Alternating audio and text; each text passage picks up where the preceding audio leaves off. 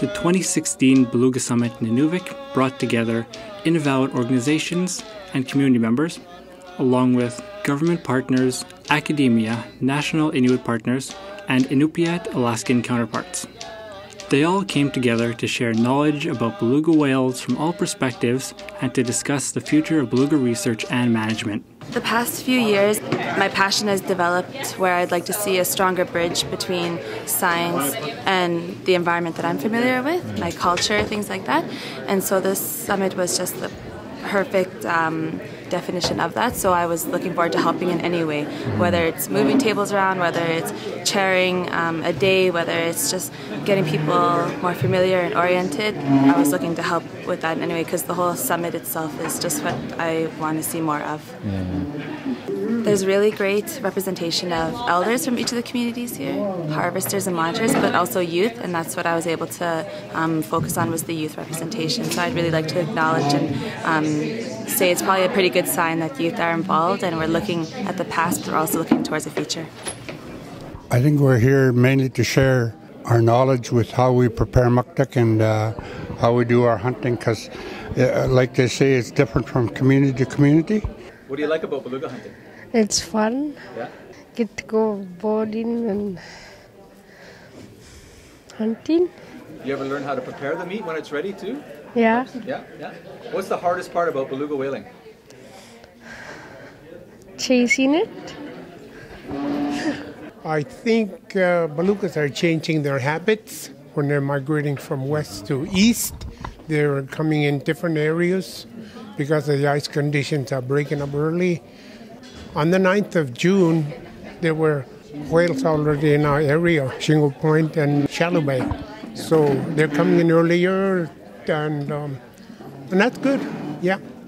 Well, it's good to see them working together on the issues that they're concerned about with the beluga for this herd. Of course, we had the same concerns, in our area because these beluga, they migrate through our area going north. So I'm very happy to be here. What's one thing that you've learned while you've been here? Well, science, let me put it that way. For example, if you look at animals that are exposed to a lot of contaminants like the one in the St. Lawrence. We do have some science, but the way they do it here is pretty good. Usually in a healthy ecosystem or healthy animal, you should have a good balance between the parasite and the host. Why is it important for communities to share this knowledge? They're the ones that see all of this happening out there. They want the resource. Yeah. They know what's happening out there. The scientific knowledge or scientific information can help them. But they're the ones that are watching and knowing what's going on. And this type of a conference should be geared towards giving the people more to talk. Science is good, but there's only so much they can contribute. We get to see what's actually out there in our ocean that involves the diet of the whales, which, gets into the whales and then into us. Yeah. Like, for instance, before I got involved with DFO FJMC, if we run into anything on the whale, I talked to an elder about this and he says, cut that part out. Nothing else wrong with the rest of the whale, right? I've been working for DFO, FJMC, and HTC on a whale wanderer contract for the last 3 years. And working on this contract has opened my eyes on what could affect short-term and long-term health of my people. As to long-term effects, short-term effects coming out of the scientist's point of view, right? So that's a big part of eating a whale. You heard one of the ladies say, hearing what's inside that raw muktuk, the parasites, that affected her eating raw muktuk. It's our food, and there's so much going on in this world with the oil spills, like the radiation. Are the whales affected from that? And then would we be affected from them? Yeah. I've not eaten raw muktuk since then. I just can't. It really scared me, and my kids don't even want to eat it raw anymore. And then just yesterday, I talked with a guy, I can't remember his name, and he explained it to me. And I think now I'm looking forward to eating the raw muktak again. Make sure that everyone has a chance to talk if there's somewhere. I'm more here to kind of keep the conversation going, but I'm looking to you all.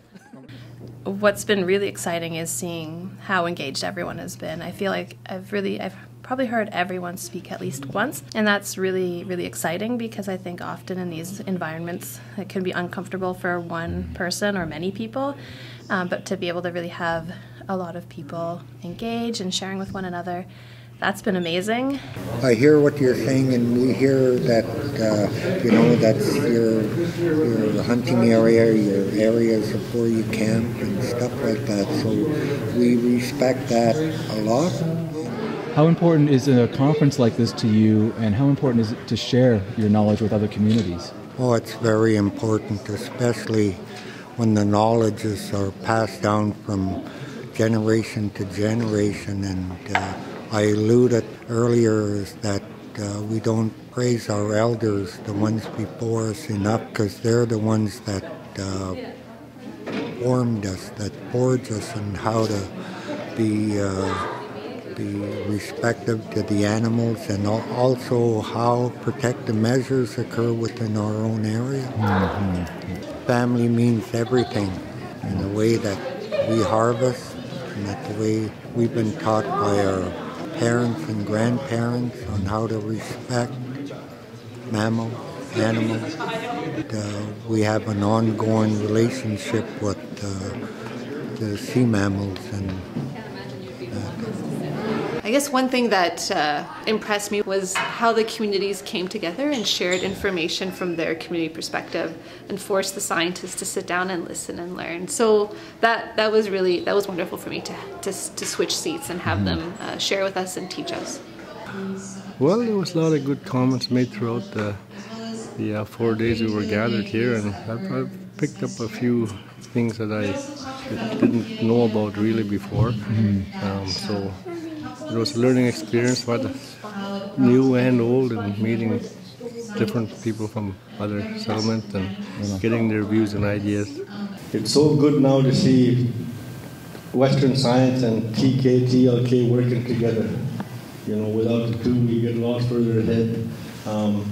And we all share the same resources out there, whether you be from Saxarbo, Ulafkakdug, or Tuk.